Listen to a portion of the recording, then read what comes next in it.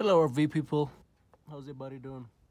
Alright, on today's video we're gonna be replacing this broken valve, my black tank dump valve. You see how it's broken? It used to be one side broken, and then I kept going, I kept using it, and now the second side broken. So now we're gonna replace it with this what brand is this? This is Bristol. I don't know if you can see. Yeah, Bristol brand. I'll link. I'll leave the description under the link under the description. It's a Bristol brand, and it's a threaded one. It's a metal. It's not plastic. I mean, the handle is plastic, but the threads are. Some of them are plastics. You know, some of them are brass. So these are good ones. A brass. Here's the part number. I'll pause a little bit. Here is the part number, plastic handle, waste valve for black tank. Yeah, so it's very common. It used to be, you know, the valve used to be like this, you know, full. But once it breaks, so now we're gonna replace it. So what I'm gonna do is I'm gonna hold it with a plier here, and I'm gonna try to turn it. So I need both my hands for that. So let's try that. So I'm gonna, yeah, hold it. Maybe I'm gonna use two pliers, one holding it here, and then turning the other one with the second plier, the plastic one.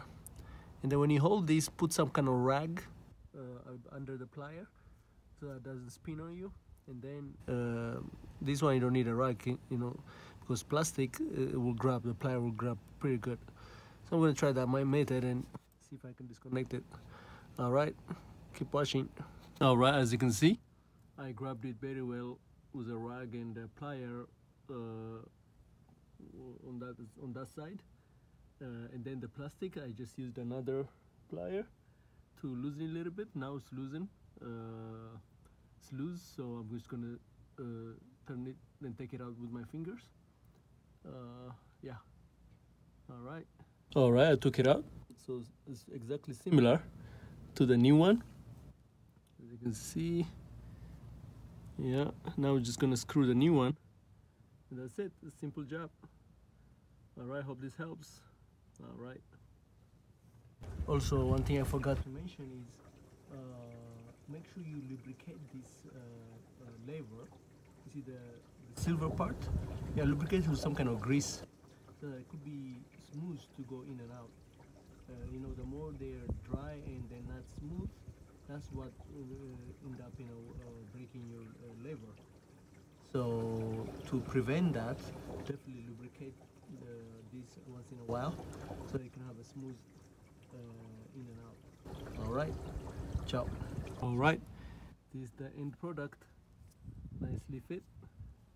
Yeah, so when you do this, make sure your tanks are empty, so that when you have to completely release the lever first to be able to access. So as you can see, I'm connected to the dump, so nothing is inside. Yep. And then you just make sure you tighten as much as you can. Yeah, it's ready. Yep. So that's how you do it. All right.